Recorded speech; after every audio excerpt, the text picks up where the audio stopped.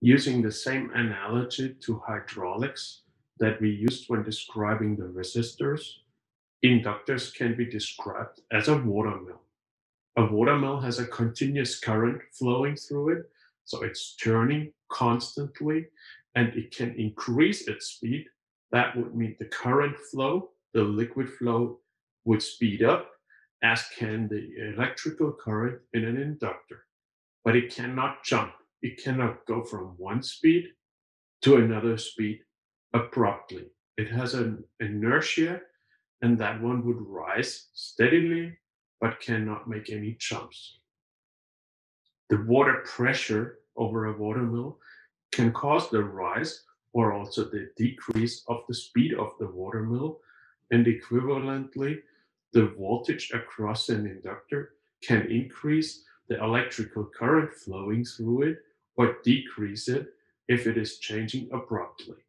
But the current cannot change abruptly, the voltage can.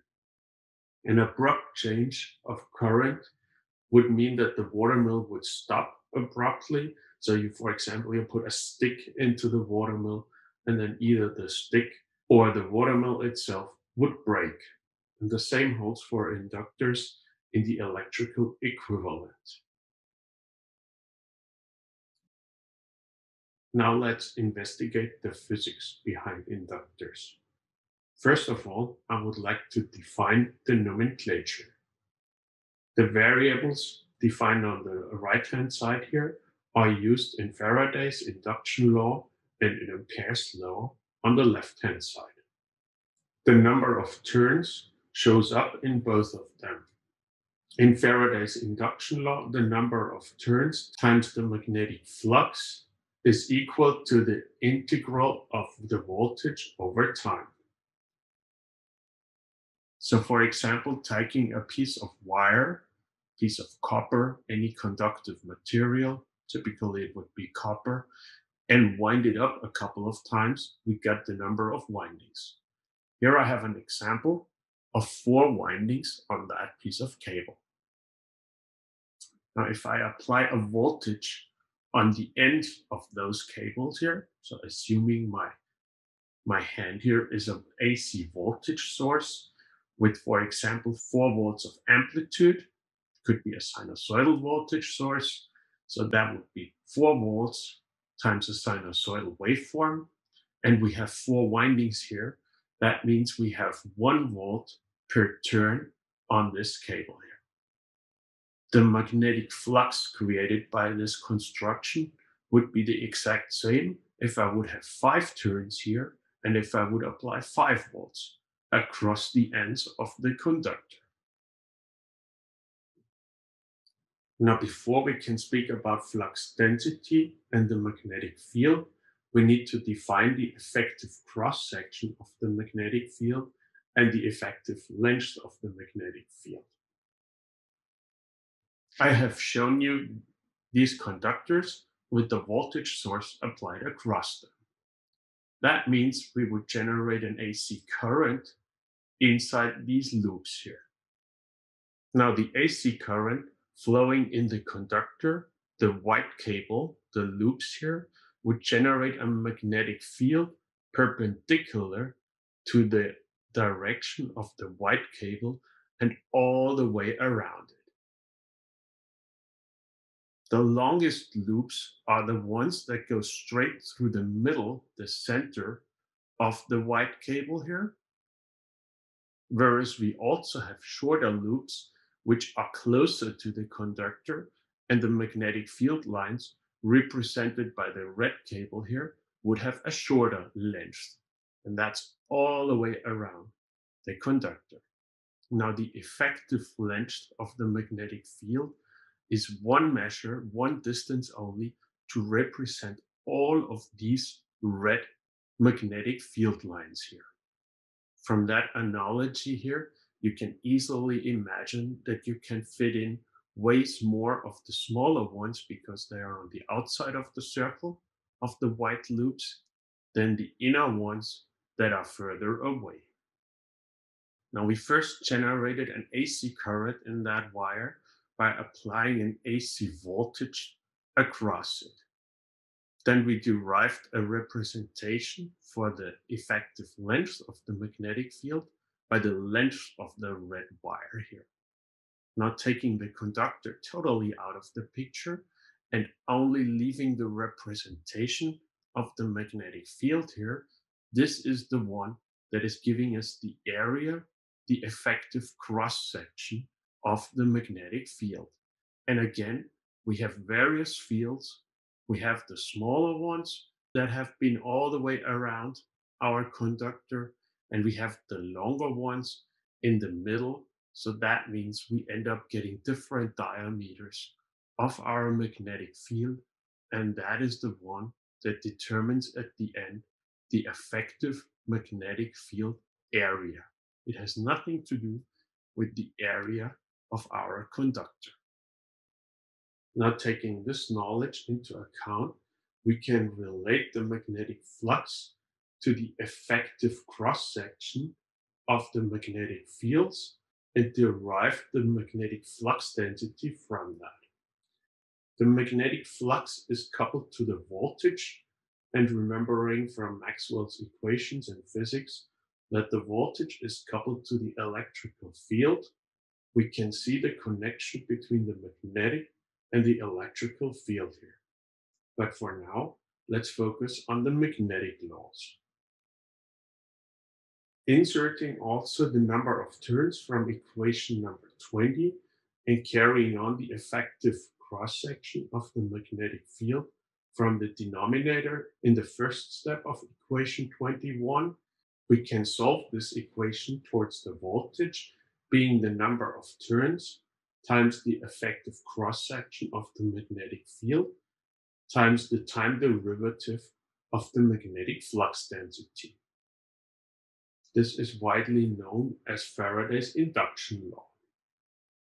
Now, Ampere's law is a mathematical formulation of the discovery of the electromagnetism from Hans Christian Ørsted.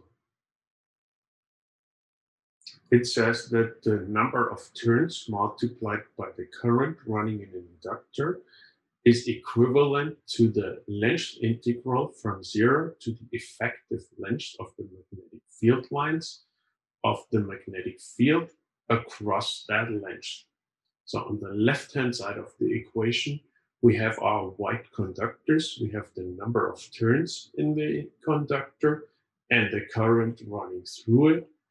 And on the right-hand side of the equation, we have the magnetic field represented by the red wire and the field lines and the length of it. Furthermore, the strength of that magnetic field, which could be represented by the thickness of this piece of wire.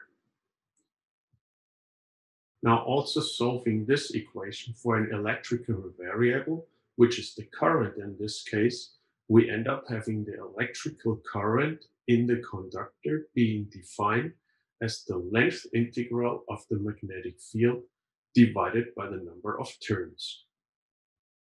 For a time-dependent current and a time-dependent voltage, we can represent an inductor by the symbol shown down here.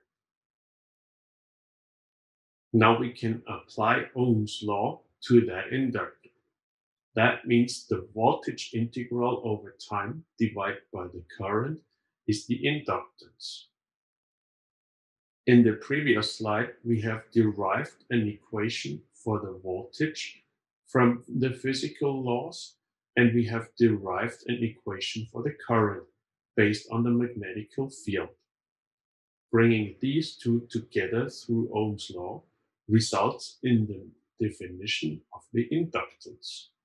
We can simplify the vectors b and h as well as the remaining integral for assuming homogeneous and linear materials. A linear material means it behaves the same way no matter how much current you force through the conductor or how much voltage you apply across it. Homogeneous means that the magnetic material behaves the same way no matter at which point in the geometry we are looking at it. In terms of air, as we had by the representation of our magnetic field, somewhere in the air here, this is a very fair assumption. But having the magnetic field inside a magnetic material, that could be very different. For now, we assume that all the magnetic field lines are going through a homogeneous material. That means that the magnetic field represented by a red wire here meets the same magnetic properties all the way around its path. Note that magnetic field lines need to be closed lines. Analytically, that means that the ratio of the magnetic flux density divided by the magnetic field can be represented by the permeability mu of a material, together with the geometrical sizes of the magnetic field, the effective cross-section, and the effective length. This results in the so-called AL value, which represents the material used for constructing an inductor.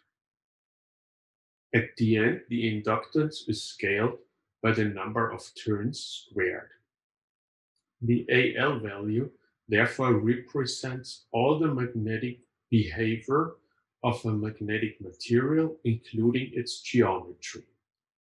Physicists often use the reciprocal value of the AL value and call that reluctance.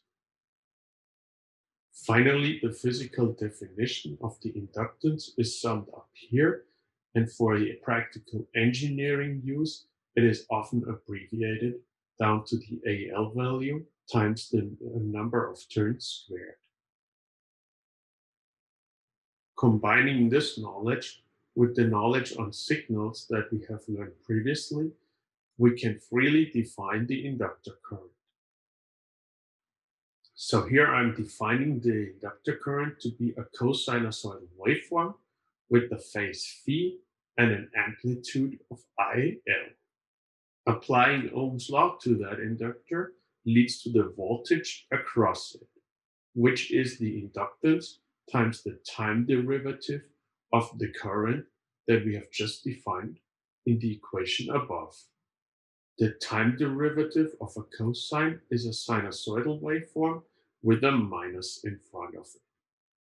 Furthermore, we need to multiply the derivative of the argument of the cosine wave, which is a linear function of time. So the phi goes out, and from omega t, omega stays as a multiplication factor of the original derivative of the outer function.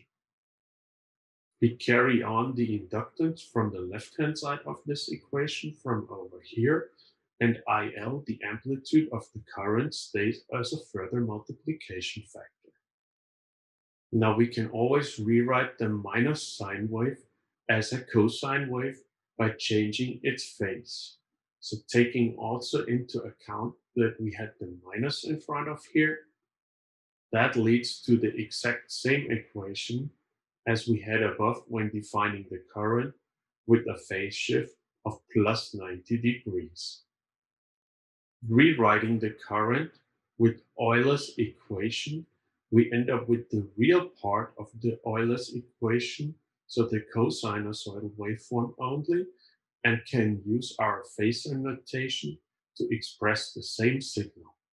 Now, practically, you would only write down the phasor down here and remove everything else that is not part of the phasor for further investigations. But here I would like to show you one more time how it relates to the original signal in the time domain. Applying Ohm's law also in the phasor domain leads to the derivative of the exponential functions. And the only one that is time dependent is the e powered by j omega t. Taking the time derivative of that one leaves the original e powered by j omega t, and the time derivation of the argument leads to the multiplication of the factors j omega in front of the equation. All the other factors are time independent, and we just carried on from the left-hand side of the equation. we can rewrite the imaginary number j as e powered by plus 90 degrees. And finally combine it with the phase of our voltage phasor. That means the voltage across our inductor in the time domain has an amplitude of omega times the inductance times the inductor current, and exactly the same factor shows up for the amplitude in the phasor domain. Furthermore, the phase in the time domain is the original phase of the current phi, and then the voltage is offset by plus 90 degrees, also showing up down here in the phasor domain as the argument of the phasor. Note again that the operation of the real part and the e powered by j omega t is not part of the phasor and then therefore not included in the curly brackets down here. We can see the advantage of the phasor notation if we compare the time domain notation that we need for the voltage, the current, and the impedance of an inductor up here in equation 26 with the same amount of information written down here in the phasor domain in equation 29. Furthermore, the impedance of an inductor can be simplified to the set with the underscore and an index L, which is equivalent to J times omega L.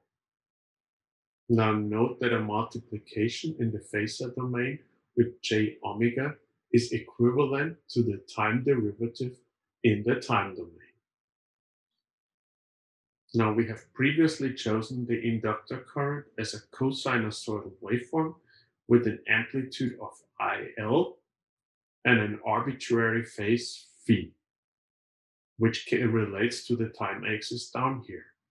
In the phasor diagram, that phase shows up for the phasor of the inductance compared to the real axis. Through Ohm's law, we could derive the voltage amplitude across the inductor, as well as a phase shift between voltage and current of exactly 90 degrees. Those 90 degrees show up in our phasor diagram by the 90-degree angle down here. And in terms of inductors, the voltage vector is 90 degrees ahead of the current vector. The length of the voltage vector over here corresponds to the height of the amplitude of the sinusoidal waveform in the time domain, and the angles are represented by the phase shifts in the time domain.